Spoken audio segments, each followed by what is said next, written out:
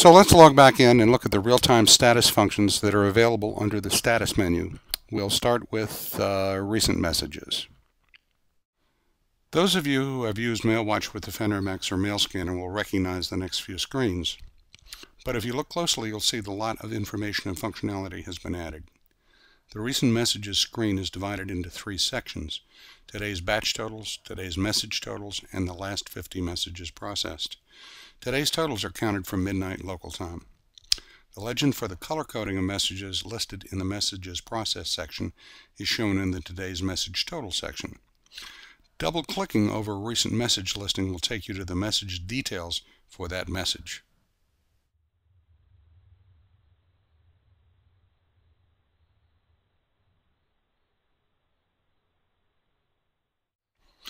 The message details screen shows the information stored in the MailWatch database. It is important to note that the MailWatch only contains data for messages that have been accepted for delivery. If the BarricadeMX SMTPF proxy rejected a message at the MTA level, there will be no record of that rejection in the MailWatch database.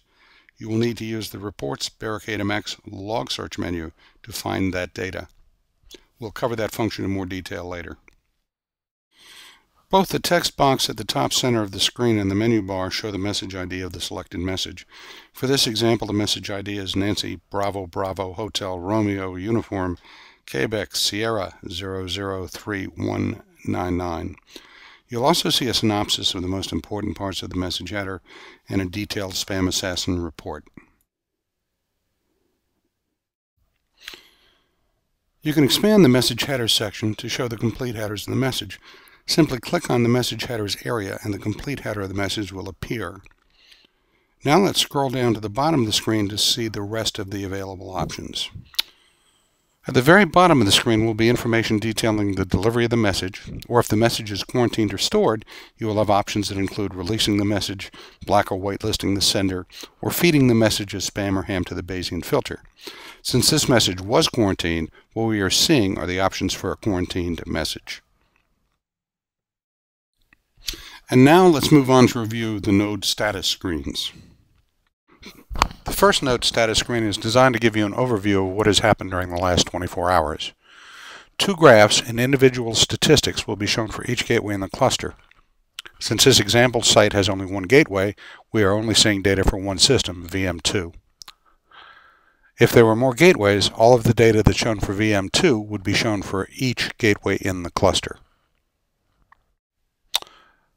The graph on the left details how many messages were processed each hour for the last 24 hours, while the graph on the right shows the average time it took to process a single message during each hour for the last 24 hours. A quick review of the data on this page will give you a good idea of your system's load and performance over the last 24 hours. And scrolling down the screen shows aggregate data for message batch statistics for all gateways, as well as useful information on top senders, recipients, IP addresses, and countries. But there is still more detailed information available for each gateway in the cluster. Let's scroll up and select the link behind the vm2.office.fsl gateway. This link brings up the message batch processing details. 2 graphs are shown for each system. The graph on the left shows the total messages the system processed by hour, and the proportions of those messages that were ham, spam, or high-scoring spam for each of the last 24 hours.